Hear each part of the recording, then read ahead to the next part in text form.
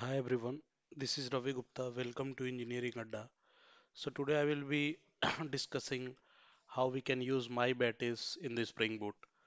Okay, so what is MyBatis? First, the question is this. Okay, the MyBatis is a ORM tool. What is ORM tool? It's a object relational mapping tool. So you might be heard about the term called Hibernate, JPA. So Hibernate is a ORM tool. Okay, so that is also my Batis is looking like. Okay, so it simply helps us in mapping the object into the databases. So why my Batis then? If the JPA or the Hibernate is already there, then why my Batis we are going to use? So there is a reason behind it. So MyBatis is a kind of ORM tool that is used to mapping with the database in the Spring Boot. And why MyBatis, not JPA? Because it is a light and a speedy in execution of the SQL query than the JPA or Hibernate, I would say. So this is the reason why we are discussing MyBatis now.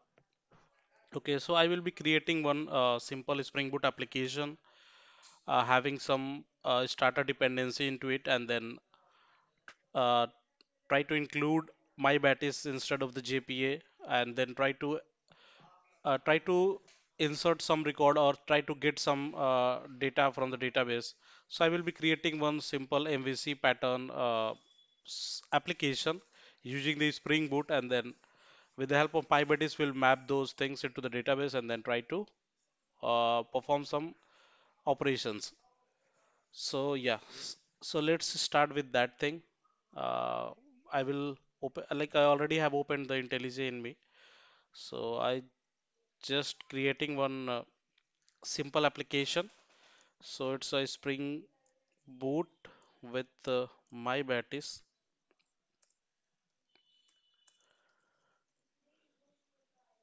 and then try to include the Lombok here, and then try to include some Spring Web and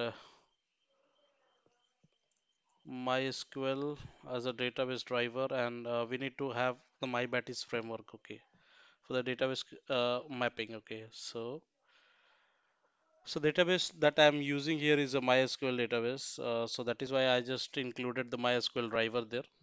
Okay, and so let me walk through the database that I am going to use. So it is a MySQL database that I have already opened. I opened the MySQL bench.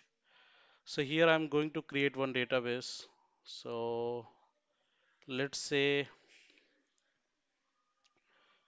yeah, you can click on this icon and then it will ask to create a new database. So let's say it's a test database,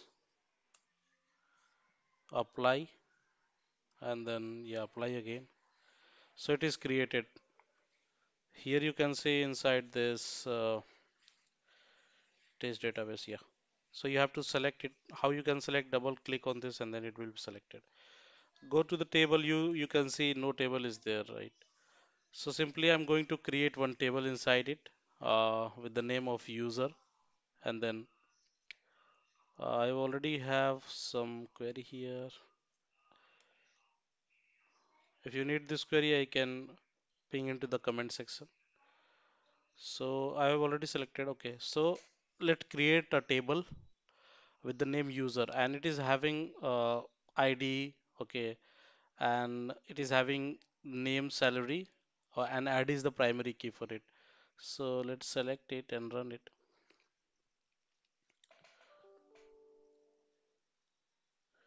So you can see the table is created here. Go to this database and refresh it.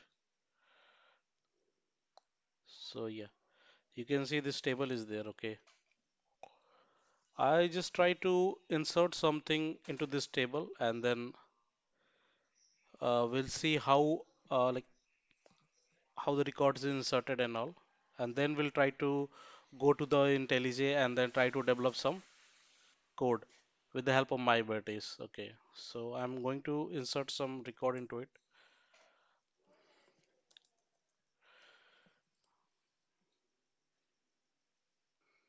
So yeah, I'm going to insert this record into the table.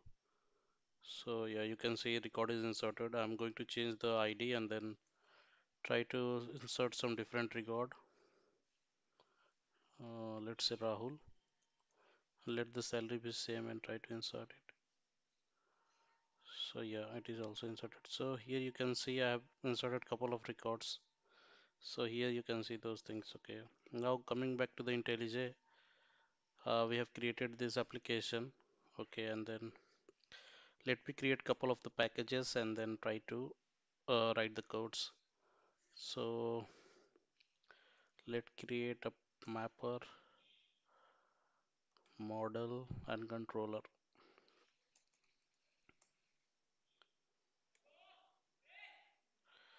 And controller. Sorry guys, just missed it. Why it is coming here? Okay, so it is coming here. Let me create here controller. So in model, I'm going to use going to write the user class, and user should be having those ID and name and salary. So private integer and ID, private string name,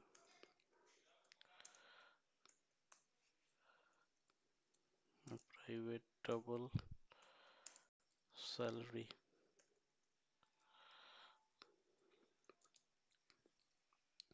And since I'm using Lambok, so I'm not going to create the getter and setter because using the data annotations we can directly invoke the getter and setter here. Similarly for the all argument and no argument constructor, just we don't need anything. Coming to the mapper, I'm going to create a interface called user mapper, and there we'll write some.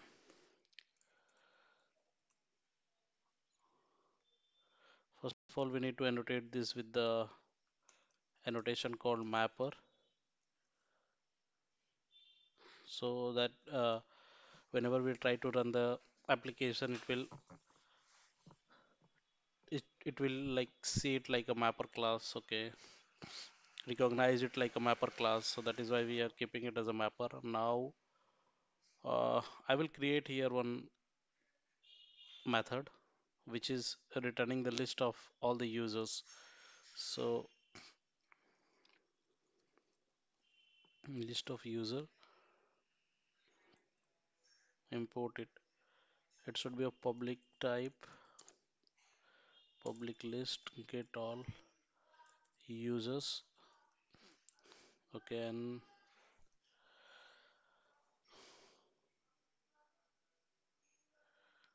okay, and then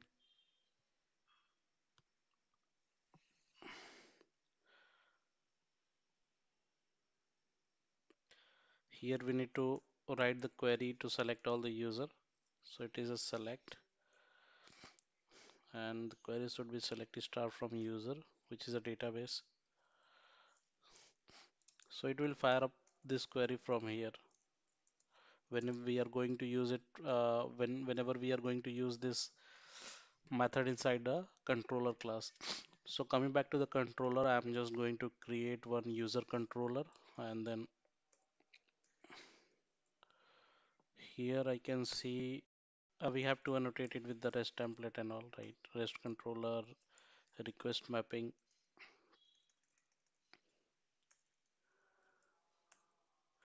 and here you can also provide some mapping like say API. And here I'm just going to use the mapper class to call that method, so I'm just auto wiring that thing, private user mapper, and then I'm going to write one method which will return, which will use the user mapper method that we have created, which is fetching out all the users from the database. Okay, so for that I'm going to create one method get all users,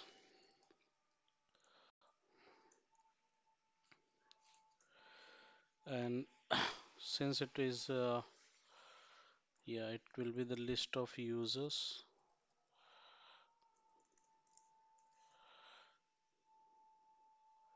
and here it's a get mapping one, so I'm just going to annotate it with the get mapping.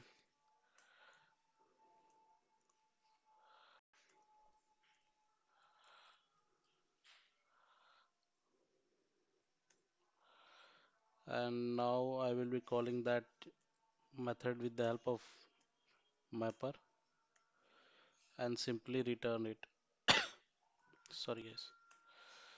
So we have what we have did is we have created the table, inserted some record into the table, and we have created the backend which is of user type. We have created the repository, we have created the model as a user, mapper as a user mapper, and user controller from where we are going to hit the API and get the details from the database.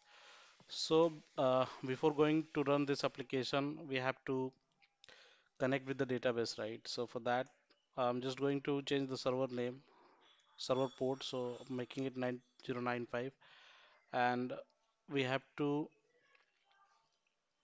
provide the username and password and URL and all. So for that, username, Spring Data URL, and then Spring, where is that? Data source name, and similar way we have to change for the password.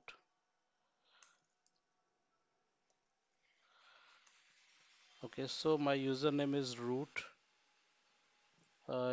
Password is Ravi1998, and URL we have to provide the JDBC URL that is I have here. Okay, and then the database name should be there. Okay, where is that? Sorry, guys.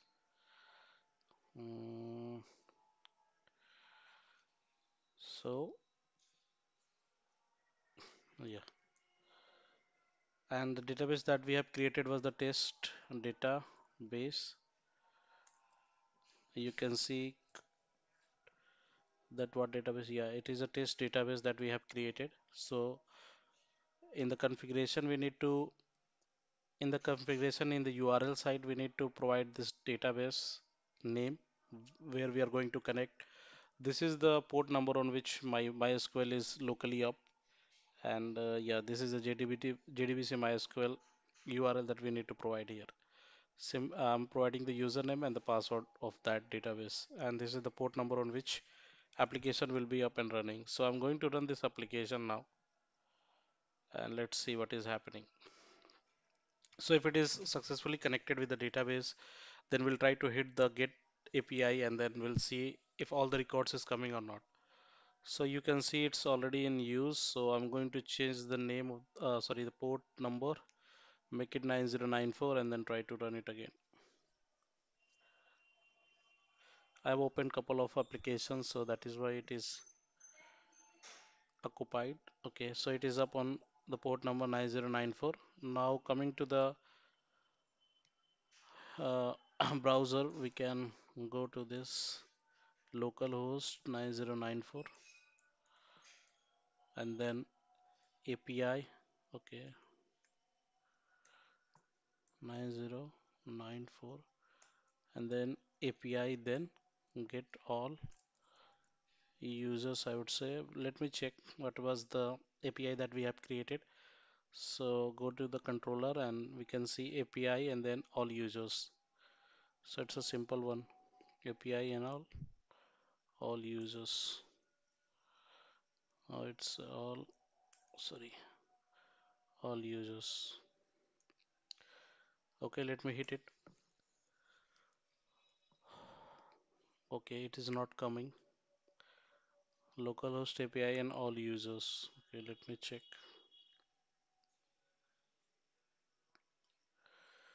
Where is that?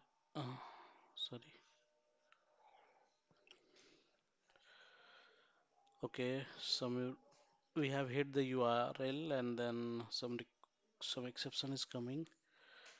Localhost and this, yes. Access denied for the user using password, yes. Mm-hmm.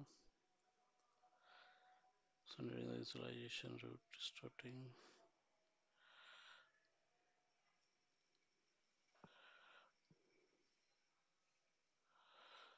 Why it is saying so?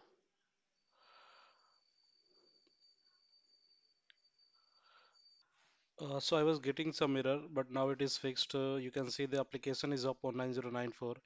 And coming to this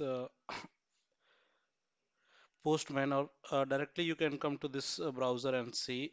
I will hit this URL. Okay, so it is 9094 all API users. So you hit this URL, you can see, yeah, the name of peoples in the table is coming, right? So if you want to insert some more details into the table, you can come here and then try to insert it, and then we'll see. So where was that? Let me check. Yeah, so I'm going to insert like three as a Rajan, and let it be same. Insert it. Sorry, select. So it is inserted. Now coming back to this, and we'll try to hit it again. So you can see Rajan is also there, right? So it is working fine. So this is how MyBatis we can use it into the Spring Boot instead of the JPA. So we need to write the query for that, right? So if you are using the MyBatis, then explicitly you need to write the query. How I written for the select one. So you can see here how we have written for the select one. So similar way you need to write the query for that. Here you can see, right? Select this all. So similar way you need to write it, and then you have to use those things. Okay, so thanks for the video, guys. Let me know if you need something else, and please subscribe my channel.